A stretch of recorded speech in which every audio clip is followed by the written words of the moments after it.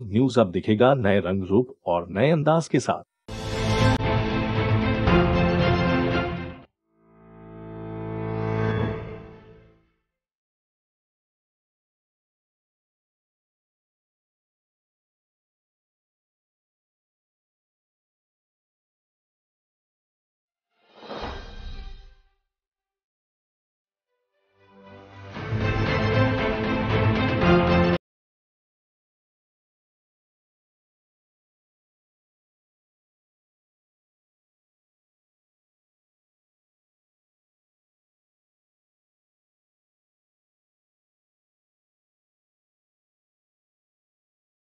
चुनाव 2022 लाई केन्द्र गरेर हाल दार्जिलिङ पहाडका सम्पूर्ण राजनैतिक दलहरू तयारीमा जुटेका छन् भने प्रचार प्रसार युद्ध स्तरमा चलिरहेको छ। गत 3 महिना अघि मात्र अस्तित्वमा आएको हाम्रो पार्टीका संस्थापक अजय एडवर्ड्सले पनि दार्जिलिङ नगरपालिकाका 32 वटै वार्डहरूमा आफ्नो उम्मेद्वार दिएका छन्। हालमा अजय एडवर्ड्स आफ्नो पार्टीका प्रत्येक उम्मेद्वारहरूसँग चुनाव प्रचार अनि वार्डका समस्याहरू विषय छलफल गर्न सबै वार्डहरूको भ्रमण गरिरहेका छन्।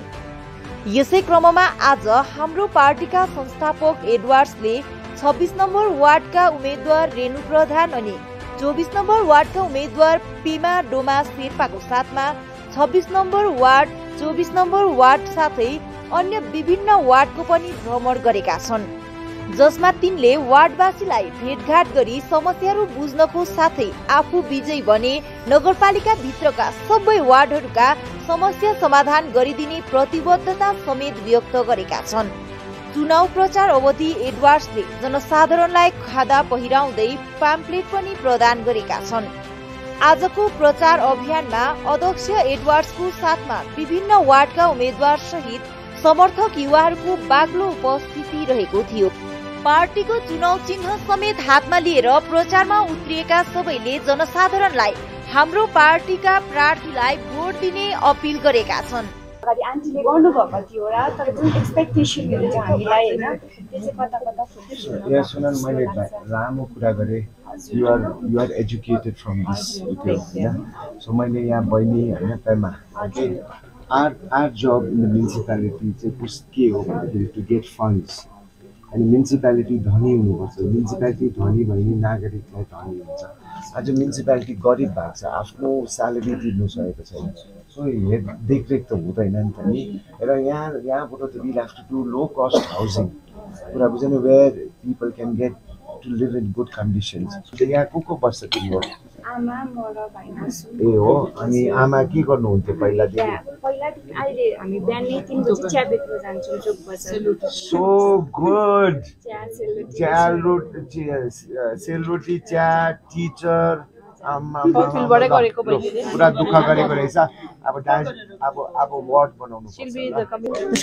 हामी छौँ अहिले हामी हाम्रो पार्टीका संस्थापक अनि यहाँका वार्ड नम्बर 24 अनि 26 का क्यान्डिडेटहरूसँग यहाँ वार्ड नम्बर 24 मा अहिले भ्रमण भइरहेको छ, प्रचार प्रसार कार्यक्रम भइरहेको छ।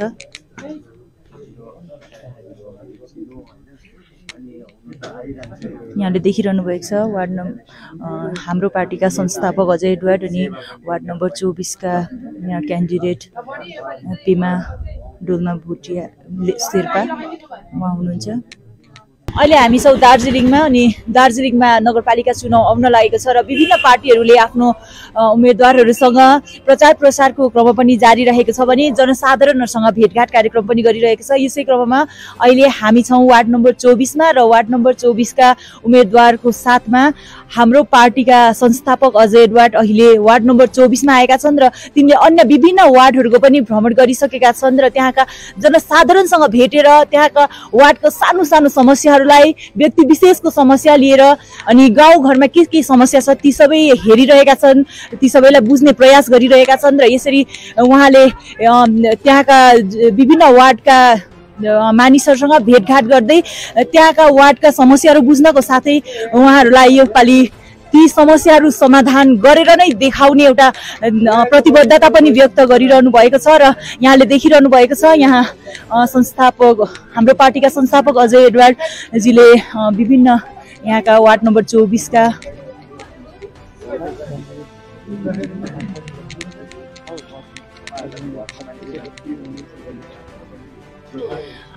अहिले उहाँ 2वटा वार्ड आज 26 नम्बर वार्ड अनि यहाँ यो अहिले जहाँ गरिरहनु भएको छ यो 24 नम्बर वार्ड र यहाँ 26 नम्बर वार्ड अनि 24 नम्बर वार्डका उम्मेदवारहरू पनि हुनुहुन्छ रेणु प्रधान अनि पेमा भुटिया र उहाँहरूले उम्मेदवारहरूको साथमा हाम्रो पार्टीका संस्थापक अजय एडवार स्वयं गएर वार्डमा गएर त्यहाँको समस्याहरू बुझिरहनु भएको छ। यहाँहरूले देखिरहनु भएको छ यहाँले अहिले विभिन्न वार्डहरूको भ्रमण गरिरहनु भएको छ अनि त्यहाँको के समस्या रहेको छ त त्यसलाई बुझ्ने अनि कमिटीमा आएर जुन चाहिँ एउटा कमिटी रहेको छ नगरपालिका चुनावलाई लिएर ती कमिटीमा आएर उहाँहरूको समस्याहरू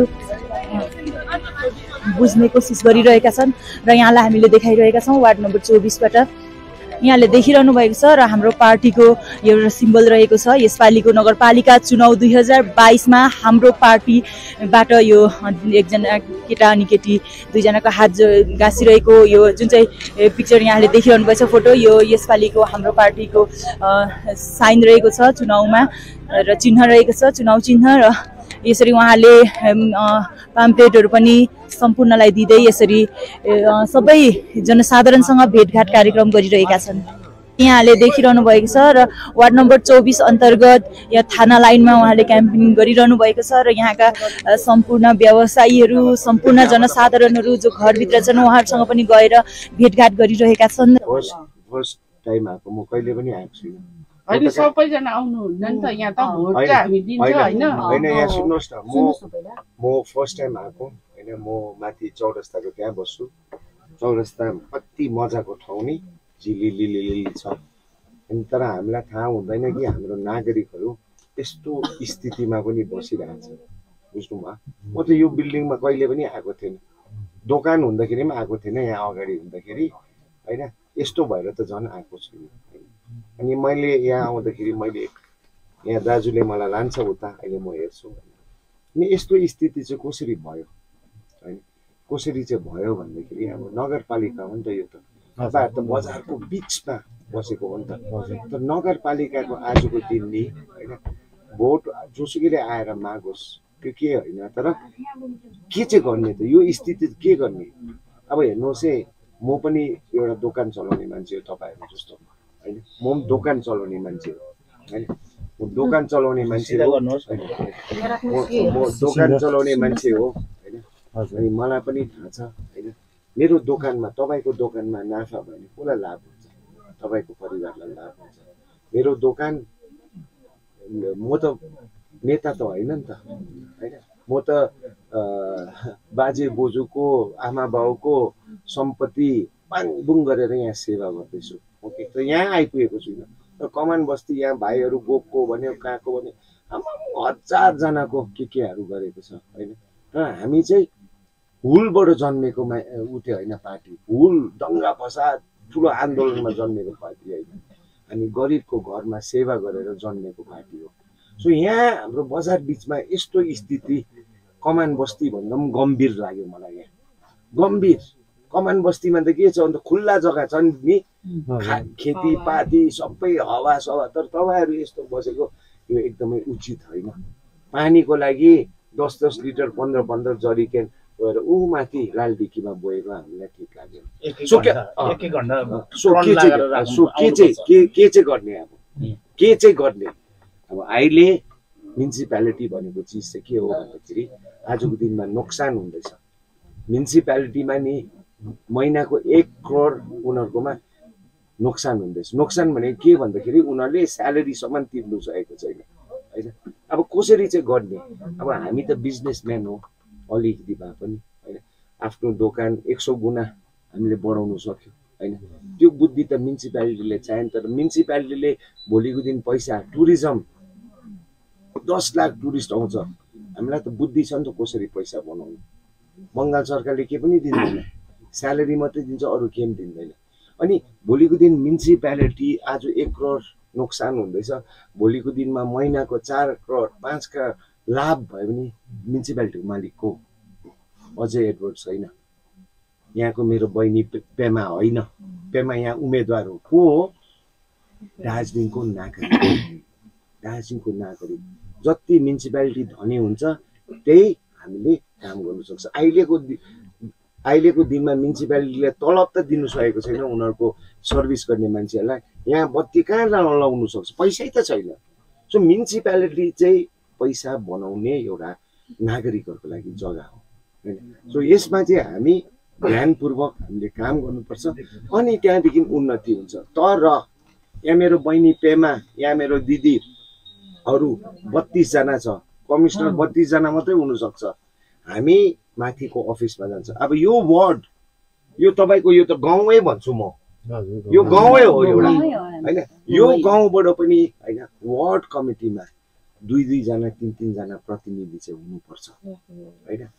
अब के हुन्छ भन्दाखेरि हाम्रो काम हो कहाँबाट फन्ड ल्याउने, कसरी चाहिँ पैसा जेनेरेट गर्ने, हाम्रो काम हो म्युनिसिपालिटीमा। अनि 100 करोडै कमाए अरे टुरिज्मबाट, कसरी 10 लाख टुरिस्टबाट 1000 रुपियाँ निकाल्नु, बुद्धि निकाल्नु पर्यो नि त। सो हामीले 1000 निकाल्यो भने 100 करोड हुन्छ। अब यो 100 करोड डिभाइड गरेर 32 वटा म्युनिसिपालिटी छ, हरेक वार्डले 3-3.5 करोड टुरिज्मबाट मात्रै ट्याक्स कुनै के बढाउने हल्ला गर्दैछ विपक्षीले। हाम्रो आफ्नो नागरिकलाई कहाँ हामीले गरिब बनाउँछौँ। तर टुरिज्मबाट अरू इत्यादिबाट हामीलाई बनाउनु कसरी त्यो क्षमता छ हाम्रो। तपाईको कुरा गरेर यो तुरिहाल्छु तुरिहाल्छु त्यहाँदेखि भन्नुहोस् न। सो 100 करोड हामीले म्युनिसिपालिटीले बनाए अरे नाफा, मालिक तपाईँहरू हामी सबैजना हो। 100 मा 32 भन्यो भने यहाँ 3.5 करोड, एउटा वार्डमा 3.5 करोड आउँछ। त्यहाँ बहिनी आएर म यो गर्छु त्यो गर्छु होइन, वार्ड कमिटी हुन्छ। वार्ड कमिटी तपाईँहरूले बनाउनु पर्छ, पहिलाको जस्तो होइन। अब बनाएर चाहिँ तपाईँहरूले हैन कुनै नेतालाई, कस्तो माया लाग्दो नेतालाई आउँदाखेरि यो भएन त्यो भएन त्यो भएन भन्ने बाध्य आज जुन चाहिँ छ नि त्यो चाहिँ हुनु भएन। जुन चाहिँ पैसा आउँछ तपाईँहरू कमिटीमा बसेर हाम्रो यो गाउँको यो छ, पानी छैन, टोइलेट छैन, यो छैन, हामीलाई यति पैसा चाहिन्छ भनेर तपाईँहरू कमिटी बसेर तपाईँहरूले गर्नुपर्छ। यहाँ पेमा बहिनी भोलिको दिन जितेर आएर यहाँ आएर यो गर त्यो गर उठ बस भन्ने छैन। तर तपाईँहरूसँग तपाईँहरूले जे कुरा गर्छौ हाम्रो यो दुःख छ, यो दुःख छ। म त माथि ग्लेनेरिसमा चौरस्तामा बसेर तपाईँको दुःख त मैले आज देख्दैछु नि त। तर त्यो दुःख त तपाईँहरूलाई डे टु डे थाहा छ नि त, डे टु डे। अनि यसको संविधान गर्ने उत्यो गर्ने पनि, यसको सल्युसन निकाल्ने पनि तपाईँहरू हुनुपर्छ, माथिबाट होइन। सो हाम्रो काम हो पैसा निकाल्ने होइन। अनि तपाईँहरूको काम यो वार्ड 5 नम्बर हो, 24 नम्बरको वार्डमा तपाईँ यो गाउँ, म त गाउँै ठान्छु यसलाई, यहाँबाट 2-3 जना चाहिँ प्रतिनिधि चाहिँ तपाईँहरू त्यो कमिटीमा बस्नुहोस्। यो पार्टी पोलिटिक्स होइन, यसमा जुनै पार्टी, जुनै धर्म, जुनै हेन, जुनै तेनको भएर चाहिँ भोलिको दिन चाहिँ तपाईँहरूले डिसाइड गर्नुपर्छ यो फन्डले के गर्ने। अनि भोलिको दिनमा हामी आउँदाखेरि नेतालाई दुःख भन्नु के होइन, त्यो नेताको पैसै होइन, त्यसको हाम्रो मुलाको बारीको फसलको पैसा हो होइन नि त। तपाईँहरू एउटा वाइवाई किन्दाखेरि 2 रुपियाँ जुन चाहिँ लाभ हुन्छ त्यही फर्किन्छ नि त हैन। सो त्यो पैसा तपाईँहरूले मिलेर हैन, सो तपाईँहरूले चाहिँ भोलिको दिनमा हामी आउँदाखेरि हेर्नुहोस् तपाईँहरूले यति पैसा पठाएको थियो, हामीले यो काम गर्यो, यो टोइलेट बनाए, यो समाज घर बनाए भन्ने हो, सक्नु पर्यो नि त। सो मेरो कुरा यति नै हो, तपाईँहरू चाहिँ वार्डमा इन्भल्भ हुनुहोस्। 1000 जना मान्छे क्यान्डिडेट हुनु सक्दैन, तर 1000 जना मान्छे म्युनिसिपालिटीमा सहभागी हुन सक्छ। अनि आफ्नो दुखेसो, गाउँको दुखेसो तपाईँहरूले आफैले समाधान गर्नुपर्छ। हाम्रो काम चाहिँ फन्ड ल्याउने। तपाईँ भन्नुहोस् ल। अब के भने विडम्बना त त्यही त छ त। अब के भन्छ भोट हाल्नु भन्छ, अब फल्ना भोट आयो लु हाल्नु भन्छ, पछि फर्केर विडम्बना त्यही छ कि कोहीले फर्केर यो गाउँमा यसो फर्केर हेरिदिँदैन, फेरि भोट त फेरि माग्नु आउँछ त। अन्त त्यो चाहिँ फेरि पछि दिन जितेर गएर किन चाहिँ उयो नगरिदिएको, याद नगरिदिएको, त्यही विडम्बना छ। उही चौरस्तामा बस्छ, उही सिंहमारीमा बस्छ हाम्रो नेताहरू, उही कुनै कति 26 नम्बर वार्डमा बस्छ, तर यहीँ चाहिँ किन थाहा छैन, आउँदैन। फेरि भोट त अब हामी एउटा साधारण जनता हो, हामी भोट त दिन्छौँ नि, हामी जसलाई मनपर्छ जसले राम्रो काम गर्छ हामी पनि जान्दछौँ नि होइन। यत्रो वर्ष भयो भोट लाएर आएको, जाँदा यो नेता ठिक छ यसले राम्रो गर्छ भनेर भोट त दिन्छौँ नि, जितेर त फर्केर आए पो कमसेकम दुखेसो पोख्ने जग्गा त हुनु पर्यो नि त हामी जनताको पनि होइन। अब गयो अब तपाईँहरूलाई के भन्नु, अब त्यो कुरा गरौँ भने अब भाडा पहिल्यै हुन्छ होइन, त्यो कुरा गर्दिनँ म। हिजो अस्तिकै मात्रै घटना होइन, मैले अस्ति पहिलेलाई पनि भने त्यो अहिले अब त्यो कुराहरू गर्दिनँ म, किनभने अन्त हौ त्यस्तो जहाँ दुखेछ पोख्नु गयो त्यहाँ हामी जनता अस्ति भोट त दिइरहेको छौँ, तर पनि हामी ब्याक गर्छ हामीलाई, हाम्रो कुरै सुनिँदैन। जसको पैसा छ त्यसलाई, जो मन्त्री नेताको आबद्ध छ त्यसलाई अगाडि, जो नेताको सन्तान छ दाजुभाइ छ को कुनै के हेनतेर तेनतेर छ त्यो अगाडि, चाहे त्यसको डकुमेन्ट्स फेल्ने किन नहोस् उनीहरू अगाडि हुन्छ, जसकोमा पैसा छ तिनीहरू अगाडि हुन्छ। हामी म डकुमेन्ट्स क्लियर लगेर गएको म हो, डकुमेन्ट्स क्लियर छ मेरो, म पछाडि मेरो लिनु मानेन। मैले कुन प्रकारले चाहिँ त्यहाँ बुझाए होला मलाई थाहा छ, म्युनिसिपालिटीमा मैले कुन प्रकारले कसलाई कहाँ के भनेर चाहिँ बुझाए होला। त्यो हाम्रो यहाँ हाम्रो मेरो भाउजू हो, मेरो भाउजूको विडोको पेन्सन पहिला पनि बुझाएको, यही कतोपत्तो छैन। योपालि मै कुदेर मैले बुझाउनु गएँ होइन, बुझाउँदा मेरो डकुमेन्ट्स ओके छ, ढिलो मानेन, ढिलो भयो, ढिलो भयो। अन्त मैले कुन प्रकारले कसलाई कहाँ फोन गरेर हुन्छ के गरेर हुन्छ बल्ल बल्ल लिनु माने, त्यो पनि कन्फर्म जाने कि अब घरि घरको कुनै 4.5 लाख कि कति आयो अरे त्यसको पनि त्यही भयो। जुन मैले मेन कम्प्युटरमा हाल्ने मान्छेले त्यो बिहारी हो कि बङ्गाली रहेछ उसले लिनु मानेन, ढिलो भयो त्यो। अब त्यस्तो अन्त हाम्रो दुखेछ बोक्ने जग्गा छैन, फेरि भन्छ यो गरिदिन्छु हेन गरिदिन्छु तेन गर्छु, भोट माग्न आउँदाखेरि गर्छ। मैले यो होइन कि तपाईँलाई मात्रै भनेको होइन, सबैलाई नै भन्छु। अन्त त्यस्तो हुँदा चाहिँ जनता चाहिँ कहाँ जाने, कहाँ जानु, कसलाई चाहिँ भन्नु। लु यो अँधेरोमा अब मान्छेहरू जरुरतै पर्छ, मान्छेहरू हिँड्छ अँधेरोमा पनि हिँड्छ, ठोक्किँदै लड्दै भए पनि हिँड्छ। अन्त त्यो दुखेसो चाहिँ कसलाई चाहिँ सुनाउनु हामीले, कहीँ जग्गै छैन। गयो ढिलो भाउ, तिमी मु नेताको नजिकको भएको मु नेता गाड बसेर हिँड्नु सक्दिन। अब नेता गाड बसेर हिँड्यो भने त अघि देन भइहाल्छ होइन, नेताको गाड भएदेखि या नेताको कोही भएदेखि त देन यहाँनिर झिलिमिली मुनि टाइल्स ओछाइसकेको हुन्थ्यो। मु नेतासँग हिँड्यो भए या मेरोमा म करोडपति भएर मैले केटाहरू 10-12 जना 16-17 जना केटाहरू बोकेर हिँड्ने भएदेखि मैले जाने बित्तिकै मलाई देन यहाँनिर टाइल्स ओछाएर बत्ती पानी घरिघरि आउने। हाम्रो त पानी आउँछ हप्तामा एकपल्ट आउँछ, त्यो पनि 30 लिटर पनि मरेरै पाउँछौँ हामी। इलेक्सनले गर्दा 15 मिनट 20 मिनट दिँदैछ, अन्त हाम्रो यो जनता चाहिँ कहाँ चाहिँ जानु, दुखेछ पकाउनु कहाँ चाहिँ जानु, के गर्ने भयो, के गरेको यो। यसकारण हेर्नुहोस्, यसकारण हामी त कुनै नेता होइन, नम्बर 1 हामी कहिले पनि सत्तामा थिएन। म रोटीवाला हो, दोकान चलाउँदै तपाईँहरू जस्तो किन चाहिँ पोलिटिक्समा आउनु बाध्य भयो। म पनि आम जनता थिएँ नि त तपाईँहरू जस्तै, बिचमा 100 दिन बन्द गरेर बिचमा शहीद बनाएर लथालिङे दार्जिलिङ बनाएर, त्यसकारण बाध्य भएर म त एउटा आम जनता भएर निक्लेको नि त होइन। यहाँ आज को दिनमा म ठुलो कुरा मैले गरेको छुइनँ। मैले के भनेको छु भन्दाखेरि हाम्रो काम म्युनिसिपालिटीमा पैसा बनाउने हो, तपाईँहरूको काम चाहिँ कमिटीमा बसेर, कमिटीमा ठुलो मान्छे हुनुपर्छ भन्ने होइन।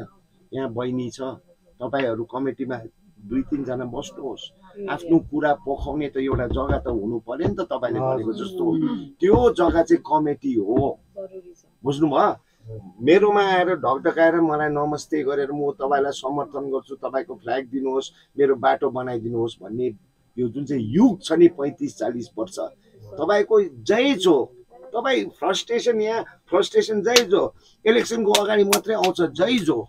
तर म तपाईँलाई म भन्छु होइन, म आएर ठुल्ठुलो कुरा गरेको होइन। तपाईँले मलाई हामीलाई भोट नहाल्नुहोस्, तर भोलिको दिनमा हामी सेवा जे गर्नुपर्छ त्यो गर्नै पर्छ। म एउटा आम जनता भएर तपाईँहरूकोमा आउँदैछु, एउटा मौका दिनुहोस्। यो बहिनी होइन भोलिको दिन जित्यो कि हार्यो त्यहाँ आउँछ काम गर्छ। अनि म एउटा चिज भन्छु हैन, कमिटी बहिनी भोलिको दिन यो वार्डको मालिक भएर काम गर्दैन, तपाईहरु सँगसँगै काम गर्छ। तपाईहरुलाई जे गर्नु सक्छ अनि जे बजेट जे पैसा आउँछ, मालिक म्युनिसिपालिटीको हामी हो भने तपाईले हरेक महिना त पाउनु पर्छ। यो पाली म्युनिसिपालिटीको बिक्री यति भयो, यति एक्सपेन्स भयो, यो वार्डमा यति पैसा आयो, गरिबको घर 4.5 लाख 10 जनाको गरिबको घर आएको छ। अब यो कमिटी बसेर कुरा गर्नु पर्यो, गरिब भन्दा गरिब चाहिँ को रहेछ उले चाहिँ पाउनु पर्यो नि त प्राथमिकता।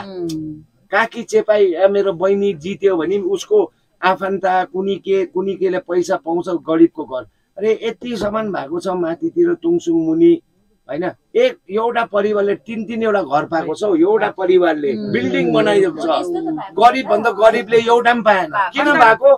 किनभने एउटा नेताले चाहिँ अल इन अल आइन्दादेखि हैन तपाईहरु मिटिङ बस्नुपर्छ। यति पैसा आयो, अब के गर्ने केटा हो। अब यो गाउँको आफ्नै विडम्बना हुन्छ, माथिल्लो गाउँ पनि आफ्नो 6-7 एउटा गाउँ हुन्छ। 6-7 एउटा गाउँ बसेर चाहिँ लु हामीलाई यति बजेट यति चाहिन्छ, अनि त्यो त पैसा आएर दिएको हैन, त्यसको कन्ट्र्याक्ट हुन्छ। भोलिको दिन कन्ट्र्याक्ट मेरो बहिनीहरुले नै गरोस्, दाजुहरुले गरोस्, त्यो के छैन। हामीलाई 1 रुपैयाँ दिनु पर्दैन, घुस दिनु पर्दैन। म पैसा चोर्दिन, मेरो बहिनी पैसा चोर्नु आएको हैन, मेरो दिदी यहाँ पैसा चोर्नु आएको हैन। उनीहरुले घर चलाउने, उनीहरुको राम्रो स्यालेरी छ, राम्रो स्यालेरी हुन्छ, उनीहरुले स्यालेरी पाउँछ, त्यसमै उनीहरु खुसी हुन्छ। हाम्रो काम चाहिँ सेवा गर्ने। तर पैसा आयो रे 2 करोड यो वार्डमा, बहिनीले आएर बक्सामा 2 करोड त कहाँ दिन्छौ हैन। त्यसको टेन्डर प्रोसेस हुन्छ, त्यसको कन्ट्र्याक्ट हुन्छ, अनि जसले पनि कन्ट्र्याक्ट पायो अरे हामीलाई 8 आना दिनु पर्दैन। तर उसको काम राम्रो छैन भने उसको बिल पनि पास हुँदैन, किनभने यो जनताको पैसा हो। अब यही चेन्ज चाहिँ ल्याउनु पर्यो। 35-40 साल चाहिँ तपाईहरु त्यसमै जन्मियो, अनि पत्ताउनु साह्रो पर्छ, किनभने प्रथा नै त्यही हो। भोटको अगाडि आउँछ जान्छ, भोटको अगाडि आउँछ जान्छ, मौरी खान्छ, के गर्छ, उफ्रिन्छ, नाच्छ। सुपर मार्केट भत्कायो हैन, पछाडिपट्टि बङ्गै भत्काइदियो, हामी आफै बनाउनु पर्यो हैन, हामी आफै उठाउनु पर्यो हो कि हैन भन्नु त। सबको घर त बाङबुङ त भएको थियो, यतापट्टिको त अन्त डल्लै भत्क्यो। त्यही त भनेको, आइन्दादेखि तपाईहरुले कमिटीले डिसाइड गर्नु पर्यो, यहाँ यस्तो हुनुपर्छ, यहाँ टाइल्स हुनुपर्छ, अनि पैसा बजेटले मिल्यो भने त्यो गर्नुपर्छ। बहिनीले त्यहाँ कमिसन खाँदैन, जुन चाहिँ अहिलेको प्रथा छ नि त। अन्त त्यतिले त खाना नि त खानु नपाउने है, म त एउटा कुरा बुझ्नु भयो।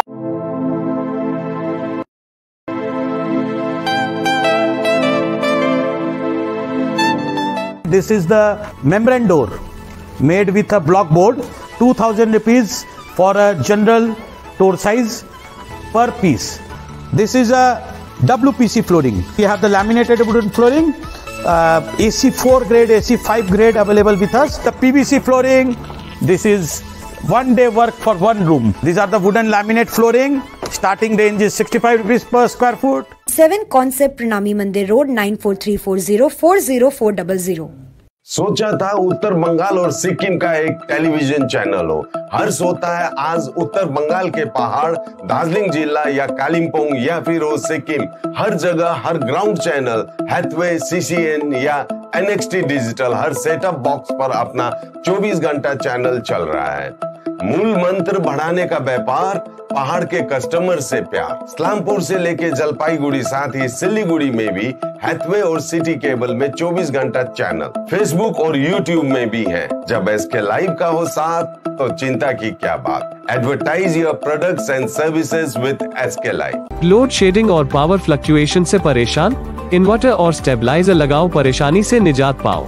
घर एनवायरनमेंट का रखना है ख्याल तो सोलर एनर्जी का करो इस्तेमाल। जी हाँ, UPS, इन्वर्टर, बैटरी, स्टेबलाइजर और सोलर एनर्जी के लिए विजिट करें सुमित इम्पैक्ट, पानी टंकी मोड़, सेवक road, Siliguri. Uninterruptible power supply का टोटल समाधान, मार्केट से कम मिलेंगे दाम। Contact us 9434062106। Damro celebrates happiness with happy prices on all its furniture collection for Christmas and New Year. For more details, visit your nearest Damro showroom or damroindia.com. घर का furniture ही घर की शोभा होती है। Guest की नजर furniture पर ही पड़ती है। Bedroom set से लेकर dining table, sofa set, wall unit, office furniture, leather sofa, महाराजा sofa इत्यादि। इसकी रेंज और कीमत को देखते हुए फर्नीचर का वन स्टॉप सॉल्यूशन है would say. Decor your dreams. Satyam plaza, near Bhaktinagar check post, सेवक रोड, सिलीगुड़ी। फोन 9564130130। आपका भरोसेमंद चैनल एस के लाइव न्यूज अब दिखेगा नए रंग रूप